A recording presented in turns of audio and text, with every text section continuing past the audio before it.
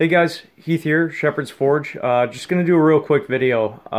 I got two Nordic Forge hammers here that I bought for Scott Gregan in New Zealand, and one for Corey Guido in New York. Now I gotta I gotta dress the faces of these hammers first before I send them out. But I dressed the handles, and as you can see, one was a little bit more aggressive, and I just use matte gas. Brown the handle. This one's a little lighter. I kind of like this style a little better. But the oil that I use when I'm done is called tung oil, and it's a little bit more expensive. Hold on, let me get the bottle of this in the shot here. It's called tung oil. It's a little on the expensive side. It's more or less used for your more exotic, expensive woods.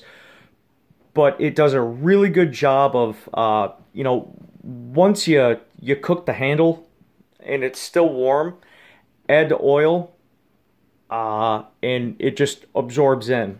And then I wait about 20 minutes and I add another coat.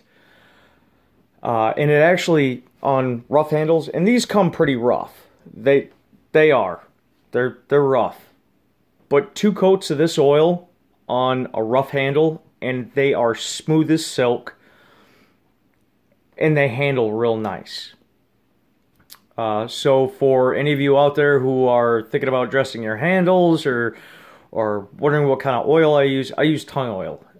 Like I said, it is expensive stuff, but it's amazing. It's really good stuff. It brings out the wood grain quite nicely, I think. And it does a nice job. And these Nordic Forge hammers are really great hammers. I've talked to a couple of other guys on the FIF Facebook page, and they're like, "Oh, dude, we're using these too. They're great. They're great." But you got to dress the faces of them. I haven't dressed these yet, but they will be going out this weekend.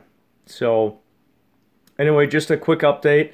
I think maybe this weekend, if I got time, I got a couple of hammers out in the shop that I haven't dressed the handles on at all, and maybe I'll just do a quick tutorial of how I go through that. But again, I apologize, you guys. I'm working a lot of hours and not putting out a whole lot of content, but I thought at the very least I would show you and kind of take you through how I dress my handles. So there you go, guys. Heath at Shepherd's Forge. Stay humble, guys. Have a good night.